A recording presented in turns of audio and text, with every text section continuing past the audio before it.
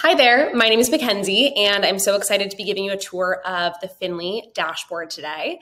As a quick reminder, Finli is a digital back office platform that helps small business owners manage all different parts of their business.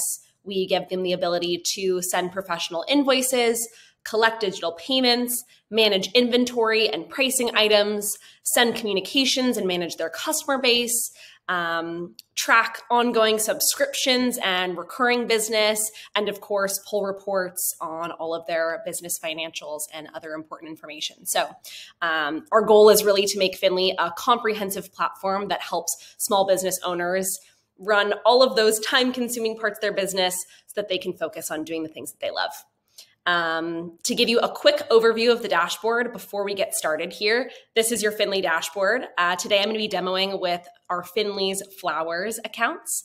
If you take a look at your dashboard, you can see here a quick overview of your business over the last 30 days or whatever time period you want to look into. You'll be able to see all of the invoices and payments that you received over that time period, as well as all of the deposits that were sent to your bank account.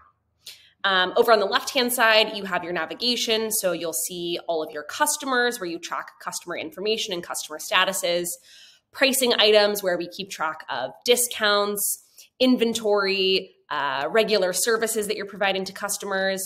Invoices are, of course, all of the bills that you're sending to your customers. Series are those recurring bills, so ones that might be happening on a weekly or a monthly basis. Payments are, of course, all of the digital payments that you've collected from your customers, and settings is where you can go to manage the different parts of your business, choose your logo, update your information, all of that sort of good stuff. Over on the right-hand side, you have the ability to toggle between different accounts really easily. So if you manage multiple businesses, you can create those here and navigate between them. You'll also be able to access your personal account. So if you pay bills through Finli, you'll be able to see those there. And of course, access your settings for that personal account as well. Otherwise, everything for your business is over on the left-hand side here. So let's get started. Let's build an invoice. You'll go ahead and head over to your Invoices tab and click Create an Invoice. First things first, you're going to want to select the customer that you're sending this to. So I'm going to use myself as an example. When I select a customer, I'm able to choose whether they prefer to receive that invoice via email or SMS. You can send it to both. We also give you the ability to send batch invoices. So let's say you're going to be sending the same bill to a couple of different customers. You'll be able to create identical invoices for those 3 customers all at the same time. So just so happens that Mackenzie, Nader, and Trevor all came into the flower store today and all signed up for our monthly subscription of a seasonal bouquet. So I'm going to go ahead and create those invoices for them here. We're going to add the items first things first. Each of these subscriptions come with a seasonal bouquet. They all have chosen the glass vase option, and we're also going to add the delivery fee there as well. And these are all going to repeat on a monthly basis. As you can see over on the right-hand side here, we also have the stock quantities for each of those items. I'll show you how to toggle those later, but easy to reference here when you're building an invoice, you know how much inventory you have left of your items. As we're adding each of these items, I can go ahead and choose quantities. I can add descriptions. I can add individual discounts on each of those items. I'm going to leave all 3 of these as is, because there's only one for each of them. And we're going to go ahead and add all 3 of these to the invoice. Over on the right-hand side here, you'll see the invoice preview start to populate with the information that we're building into the preview. As you can see, the items that we have so far are the seasonal bouquet, the glass vase, and the delivery fee for local delivery here in LA. All 3 of these customers are going to get to take advantage of our summer discount. And because this is a monthly subscription that I mentioned earlier, all 3 of these invoices are going to repeat. So the first one is going to be due at the end of July. Each of them have actually all signed up for a 6-month subscription through us. So we're going to make these invoices, this series end after 3 months. Every single time that we issue an invoice, I'm going to have it sent 3 days before the due date. And as I already selected, this invoice is going to repeat every 1 month. I'm going to go back up to the top and toggle a couple things. So with our monthly subscription, we actually don't want to send a new vase every single time. So I'm just going to switch off that this item is recurring.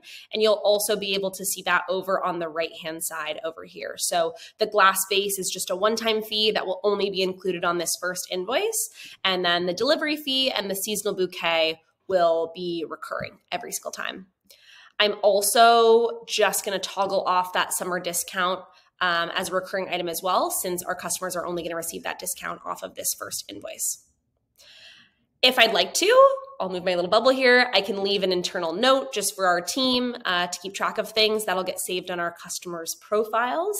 And I can also add an invoice message here. So thanks for subscribing to our monthly flower delivery.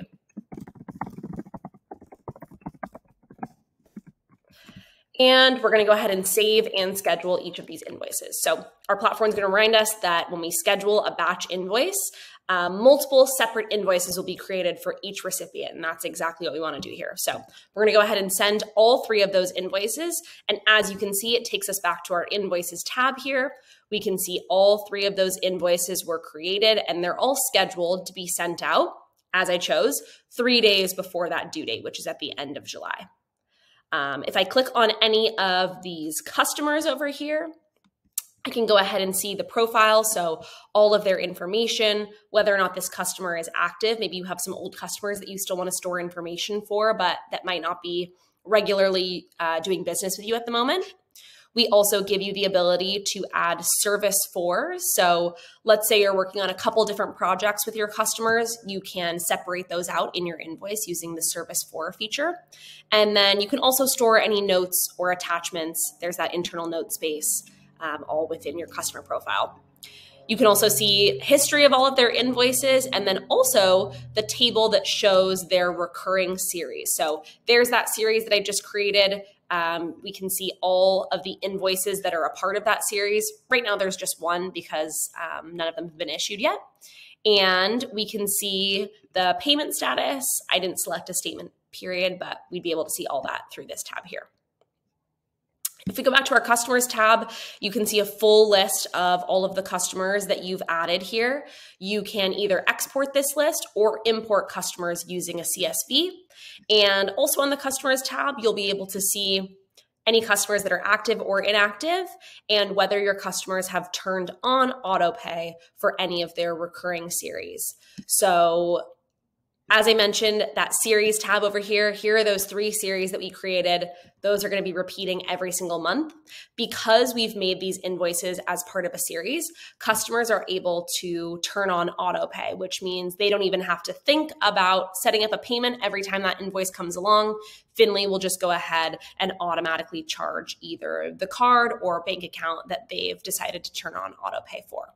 And all of that is managed through the Finli dashboard. So you can see that so far, none of our customers have turned on auto pay because I just sent those invoices. But if they do have auto pay, you'll see something like this down below where it shows the payment method they have enabled auto pay for. Over on our payments tab, you will see all of the payments that have come in for any of those invoices. So you'll be able to see whether or not it was an auto payment, when the customer paid, when that payment was sent to you. Of course, the status of that payment, when the invoice was due and what the payment method is. All of that information is available here through the payments tab. And you can easily filter by payments that are currently processing or ones that were late. All of that's available here. You may have noticed that there was a refund that was processing. So I'm just going to go ahead and filter by refund processing here so you can see a few of those. You might be able to guess that you can also issue refunds from within your Finli platform on any payments that are completed. So heading over to the pricing tab here, this is where you're able to track all of the services that you regularly give to customers or any items that you might store physical stock for.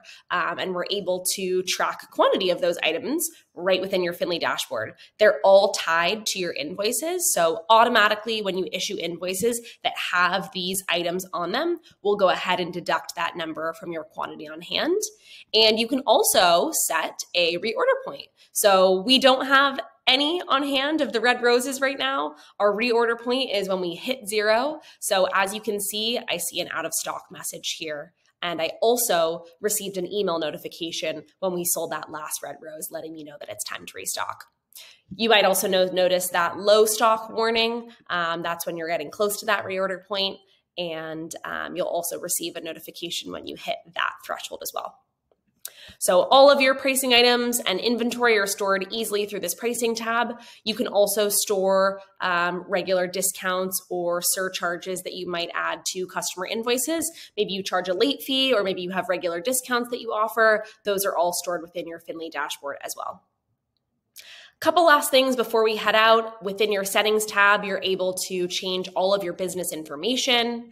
You are able to select whether or not you would like to pay the 3% credit card transaction fee yourself, or if that's something you'd like to pass along to your customers. You're able to update that linked bank account, which is where all of those payments will be deposited into, and of course, manage your Finli subscription. And then lastly, you can manage your team members. So the great thing about Finli is that you can have multiple team members all have access to the same company within your dashboard, and you can invite members or remove members all within the team section of your account settings as well.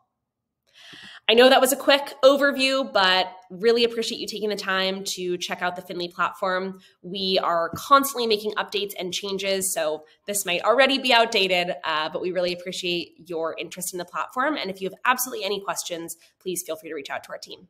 Thanks so much.